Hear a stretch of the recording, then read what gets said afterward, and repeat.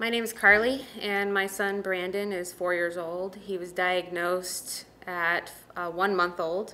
He got sick about 12 days old and was hospitalized, and we didn't know why. And we were in Alaska. Alaska is very remote compared to the lower 48. We don't have a lot of doctors who have experience with CGD. So I was super lucky to have a doctor who knew about it and took care of the one other family in Alaska who has 2 boys who have CGD. So after the first week of my son being sick and not responding to any medicines, he thought, well, maybe it's CGD. And it was. It was amazing. The chances of him in Alaska having 2 patients with CGD is just astronomical. And we got him by chance. The night Brandon was born, we were given the pediatrician that was on call, and it happened to be the one doctor in Alaska who takes care of the only other CGD family. So take that what you will, but that was definitely meant to be.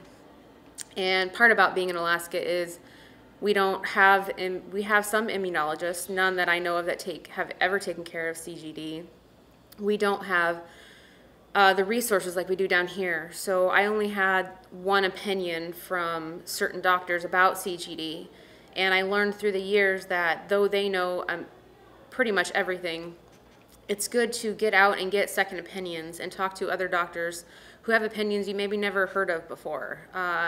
We were never really for bone marrow transplant.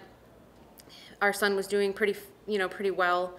And as he gets older and he's getting more problems and more problems, we went down to Seattle Children's Hospital, and had an appointment with one of the immunologists down there. And he gave us an opinion and research and ideas and thoughts that we'd never heard of before. So I'd recommend, if you were in an area, maybe not just Alaska, but some other area that's remote, get yourself out there, travel somewhere, and see other doctors who have maybe different opinions. You might not agree with them all, and every child is different, definitely. But I think being educated in all of your choices early on in the disease, you have a better idea of where you might want to go with it in the future. One thing that I don't think is talked about often is what a disease like CGD or any other PI is, what it has on a family. Such as a marriage. A marriage has, these days, it seems like you have everything against you. But add on top of that something like CGD, and the stresses that it puts on a marriage are amazingly difficult. And I'd recommend that you seek help and talk to people. This disease has such hardships on a marriage that you don't hear about, that people don't talk about. But seeking help, they talk about making sure that your patients with CGD talk to people and get therapy and things like that to help them through the depression and anxiety of it. But I think for the parents, and especially through a marriage,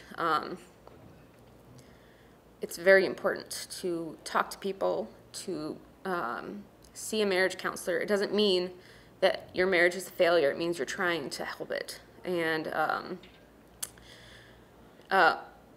Brandon, my son, his father and I are not together anymore, and so now I'm a single mom in a remote place like Alaska, fighting a battle I feel like all about myself. But I've reached out to people, to other moms and other moms and dads across the U.S.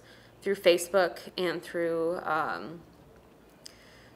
some of the CGD Facebook pages, and I've been able to meet some other moms through there and hear their story. And I know that I'm not alone anymore. Getting to come to one of the IDF retreats like I am right now is an amazing opportunity to get to know people, especially if you're feeling alone, because you're going to realize really quickly that you're not.